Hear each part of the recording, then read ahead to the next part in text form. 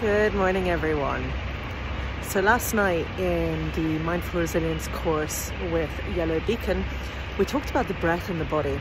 Now, for those of you that have worked with me or that know me, you know that I tend to try and avoid breath practices because if people aren't prepared, it can be quite activating or quite triggering. And when I talk about activation, I'm talking about our nervous system reacting. So perhaps it's going more into that kind of fight or flight mode, you know, feeling a bit overwhelmed, maybe the heart starts to beat faster, we don't feel as safe. And so we have to be quite careful when it comes to breath practices.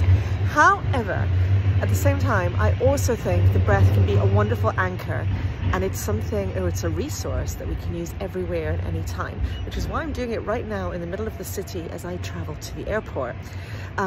It's a really busy morning, it's really noisy, and actually it's a perfect time if you're maybe in a situation where you're feeling quite activated and quite stressed out, and you feel that the breath is a resource that's helpful for you. Again, consider all these things, then maybe this is a go-to. So here's a short practice. So what to do is, okay, you're out and about, you're feeling a little bit activated, a bit stressed out, your heart's maybe beating a little bit faster. Maybe your shoulders are a bit tense, it's busy. And you decide, actually, yeah, the breath is something I'm comfortable with. I feel that I can use as a resource. So what you do is, first of all, press your feet into the ground. If you're seated or standing, it does not matter. You really want to press your feet into the ground. Feel that connection to the earth. Maybe shift the weight from one foot to the next, maybe from the heel to the toe and the toe to the heel. So you're grounding yourself first of all, and maybe really focusing your attention on the feet, maybe even using that as an anchor, so something external that you can focus on if you're struggling with the breath or everything else. Sometimes I just use the feet. So yeah, focus on the feet. Stand nice and tall or sit nice and tall. Imagine a piece of string drawing your head up to the sky, and have your eyes open or closed, it's up to you.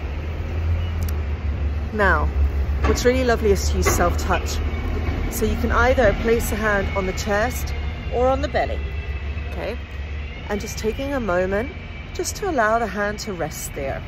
Just for a moment, just noticing as you breathe naturally. We're not changing the breath here. It's like a check-in, a natural organic check-in. How is my breath? Is it fast? Is it slow? Is it deep? Is it heavy? Is it light? I know for me, the faster my breath is, the more activated I am and the more I need to slow down. And that then means, like, for example, right now, excuse me, hay fever, itchy nose, right now, I'm noticing that my breath is quite fast. It's a busy morning for me.